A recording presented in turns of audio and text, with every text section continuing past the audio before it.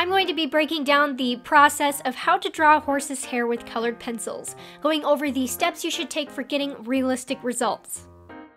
Before we get into the steps to drawing realistic looking horsehair, let's cover a few things. The color of the horsehair that I'm drawing for this video, of course, is black, and that will kind of make it a little easier for you if you're trying to learn how to draw horsehair and you really just have no experience with it or don't know what you're doing.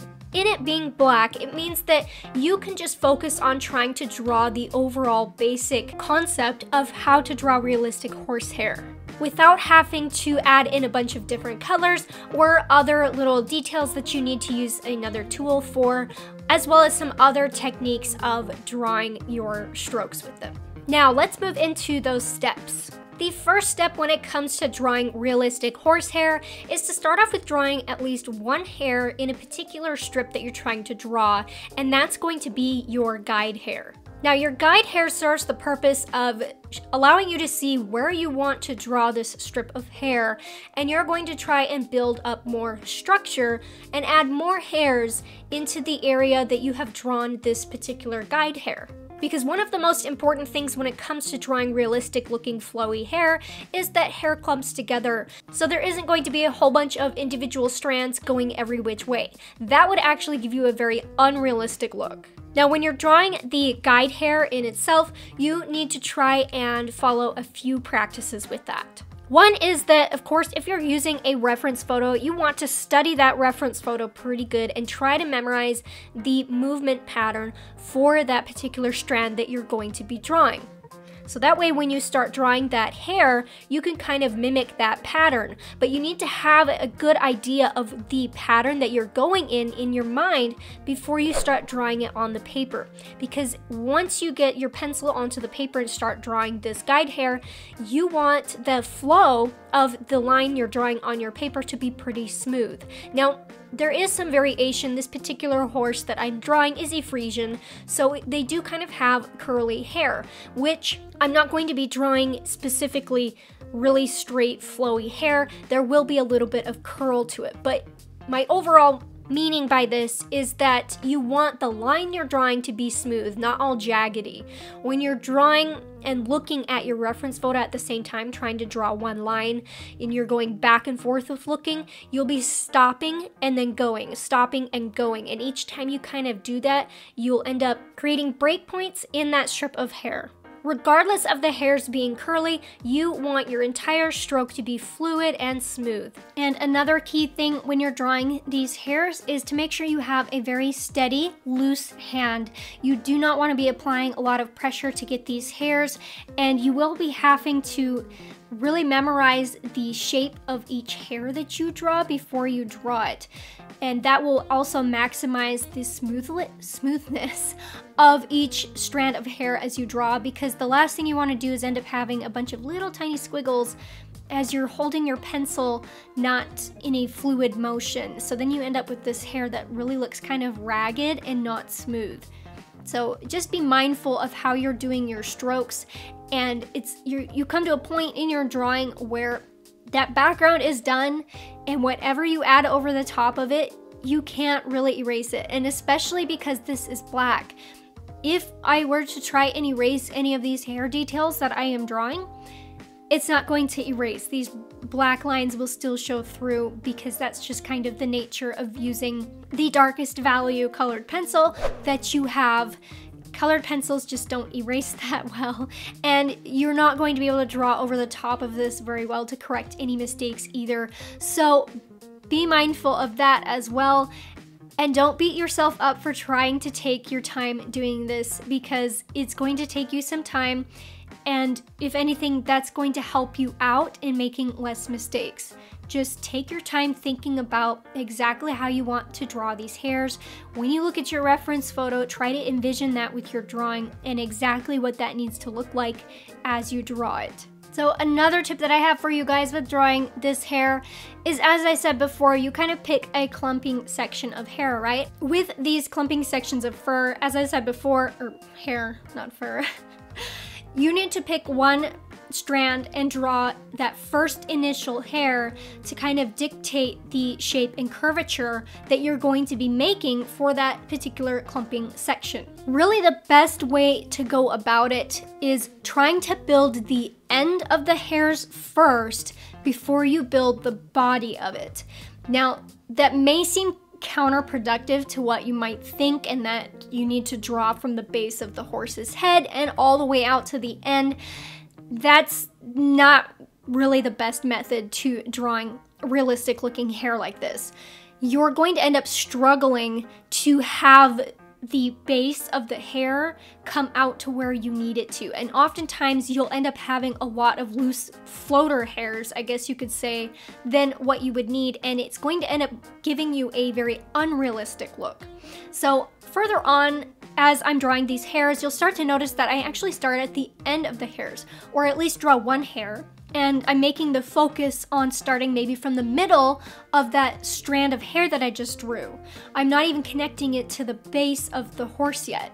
And that's because I'm trying to build out that clumping shape at the end of the hair before I start building other strands from the base of the horse's head into that strand that comes out to the end. The next step is to build up the structure of the strip, adding more hairs along with that original guide hair. When you're drawing these hairs though, you want to try and make them a little different than that original guide hair. You don't want all of the hairs kind of going in the same wave patterns as that first hair. They all need to differentiate a little bit. Now, why is this important? Well, if you're looking at the reference photos that you're using and you pinpoint those specific strips that you're trying to draw, you'll notice that a lot of those other hairs around there aren't, if you could just isolate them into individual hairs that you're probably going to draw, they're not all the same. They're all differentiating just a little bit. Some of them are kind of weaving in and out and over the original hair you may have drawn, and that's the kind of look that you're going for. Now, you don't want a whole lot of variation, but you want just a little bit. And usually what I prefer doing with my hairs is drawing that original guide hair, and then I draw 2 to 3 other hairs kind of overlapping and coming to the same length and ending very, very closely to that original guide hair. Then most of the other hairs that I draw along with that, I try to taper them off before I get to the end, because you'll notice on a reference photo you might be looking at that those hairs come to like one really fine point. That's because all of the other hairs are kind of tapering off before it gets to that point. So you need to try and make sure you're doing that with the strips of hair that you're drawing as well.